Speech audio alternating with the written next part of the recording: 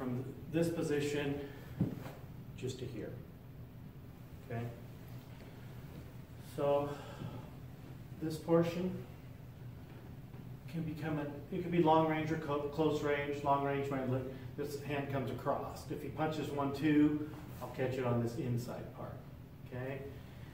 It could come through here, and if he punches it could come off on this part. Okay? So this motion can be the block in or a pull back. Okay?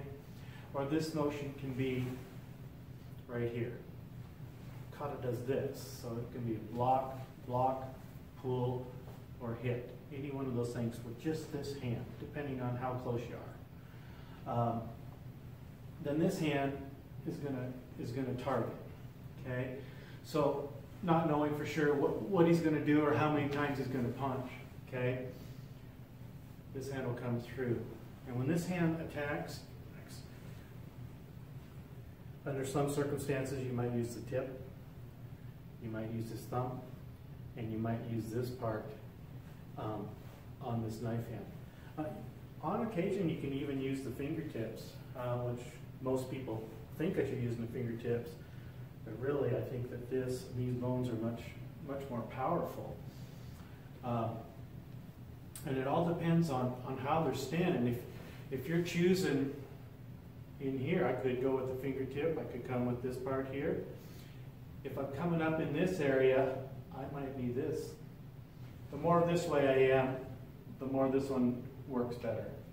As I start moving this way, I can start coming into the cheeks, into the eyes, into the neck. Okay? If I started getting over in this bound, the spear hand can be this way. Okay? Now also, depending on how this, sometimes I might be coming up into here. Okay? In this case, I'm using my fingertips. But it doesn't mean that I can't come through this way or this way, fingertips or this. Okay? Or I can come right off the side here too. And this is strong. I wouldn't do this with my fingers, but I do it with this. Okay? So I've got straight motion, a little bit of a twist here, or a twist here. All of those angles, you can actually kind of get double hits in if you want to. You can come in with the fingertips, and you can drive down with this one, and drive in with that one. You can kind of get 3 little hits, and all these, you only need to be doing this little subtle stuff, probably not even on the camera, to get a reaction.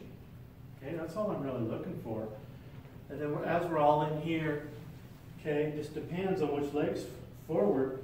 There's also this motion. Okay, if his other leg's forward, okay, there could be this motion. Okay.